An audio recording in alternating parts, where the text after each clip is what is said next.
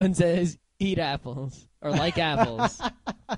I don't remember that. Yeah, I don't remember that kind of stuff either, because it reminded me of when you were talking. You were like, remember when L was all freaking about the gods of death? That's why he was freaking out about the gods of death, because he talked about it in the stupid notes. Maybe. That was it. Because No, before then, L didn't even know about gods Look of at death. L's eyes. There's no way that there's not some connection between L and But Shinigami. look, he's like, are you saying that, what do they call him? Shinigami. Shinigami exist? Question mark. That's when he started getting on it. And then after it, whenever he hears gods of death again, he's like, because it was written in those notes that Kira made him write down. See, we'll see. Because look at his eyes. There's something there. I'll bet money. Now, look, before he was talking about gods of death, and he was all freaking out about it, and he didn't freak out. I heard what you said. Yeah. I just disagree.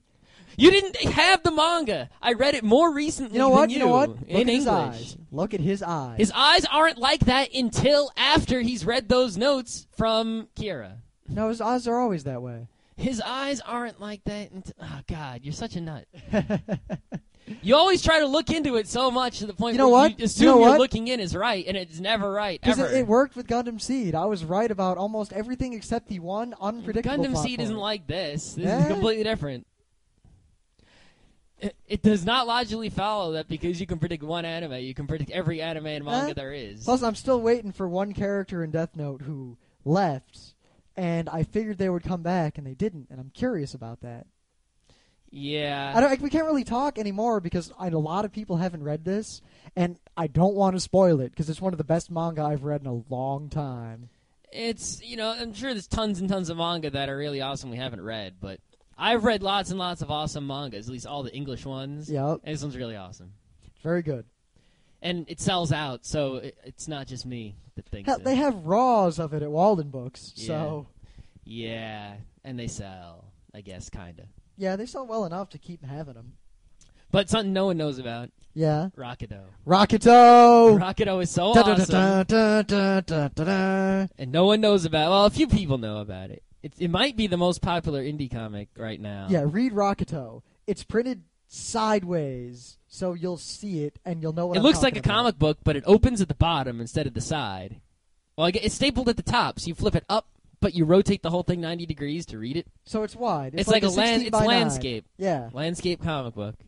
And it's just awesome. It's got this cool style of drawing. Well, it's like painting, kind of. And the characters are very awesome. There's not much I can say. You just got to read it.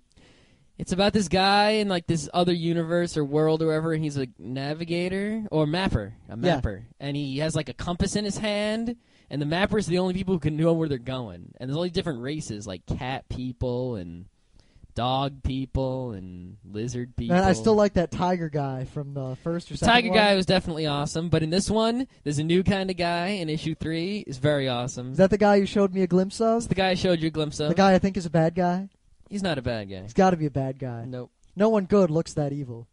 Well, he's kind of good. He's pretty good. Eh. He's definitely not a villain. Anyway, the whole thing is made by Frank Espinosa. At least he does all the art, and I think he writes it. But there's a co-writer, Mary Taylor, and there's a logo designer. And let's see, there's presented, whatever, president, you didn't do anything, creative director, Chris Stone, I guess he did something. But it's really weird for an American comic to have so few people working on it. Huh. Usually a manga, like even Death Note, which is crazy, is made by 2 people. The story and the art guy. That's unusual. A lot of times it's one guy, story and art. You know? Like Akira, it's so huge, one guy. Yep. American comics, it's usually like writer, penciler, inker, tracer, yeah. Actually, they're not really tracers, but it's like they separate all these things out because they have to produce it so fast, and it's so with the crazy colors and the high productions. They need a lot of people to do it the American way, but to do it in black and white, I guess you don't need so many people. But yeah, plus a lot of mangaka just kind of work at their own pace, and they come out whenever they finish them. Yeah, they come out with very few pages, like weekly. When in America they need to come out with like 20 high quality pages monthly. And it's not easy because they have editors like telling them what to do. Yeah. The manga guys just do whatever they want, really. Plus, the comics used to have the things like the comics code kind of crippling them. Well, but that's gone now. Yeah, luckily. Except for Archie comics and a few DC comics. Still do the comics code. No one else. No one cares anymore. Yeah, but Rakuto, it's like kind of a watercolor type of thing. It reminds me a lot of like 50s type sci-fi. Only kind of like only Samurai Jack with less colors and less hard Ah. edges. Kinda. It's very soft, and there aren't many hard edges at all. Yeah, but it's very awesome. It is. It is. If you're not going to read Death Note, at least read Rakuto. If you just go to the comic book store near you or an online comic book store or something. I mean, even if you don't want to buy, how many comic books is it going to be?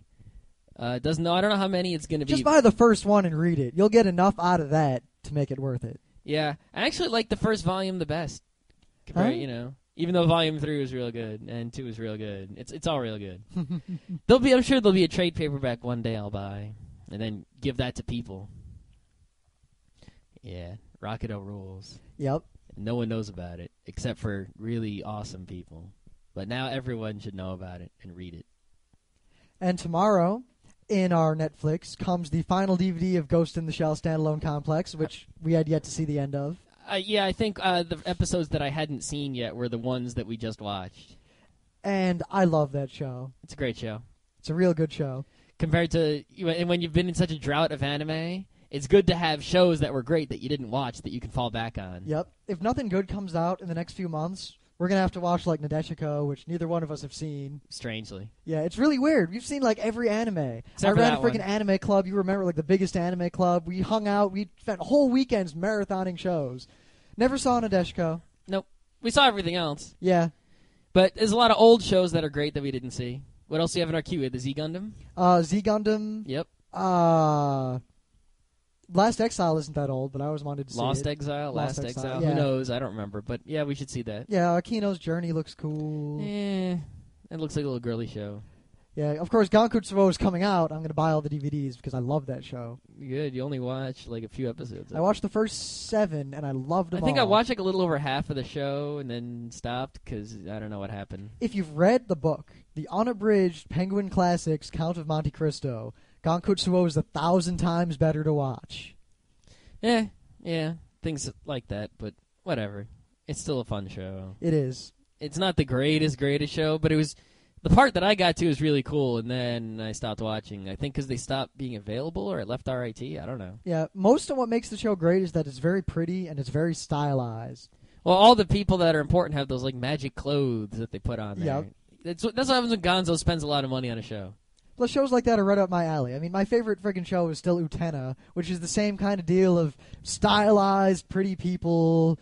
And But Utena metaphors. was so cheap to make, and Gankutsu was so expensive. It's completely different. Yeah, imagine if Utena were made as high production value as Gankutsuo was.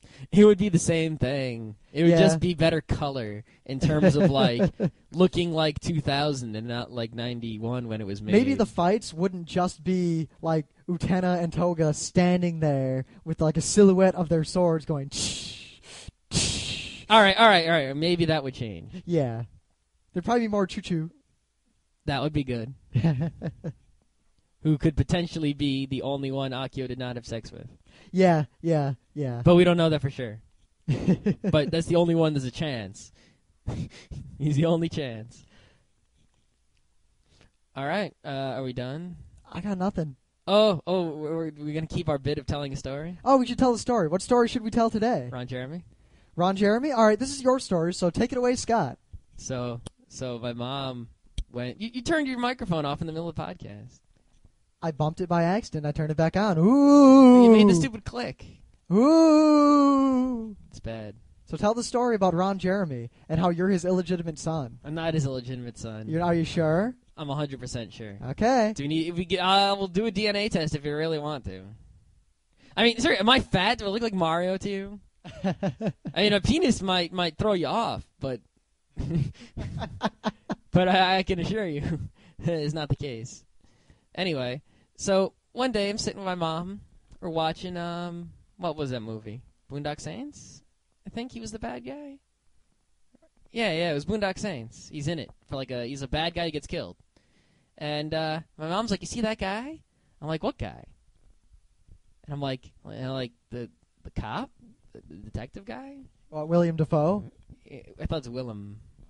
Dafoe. Yeah,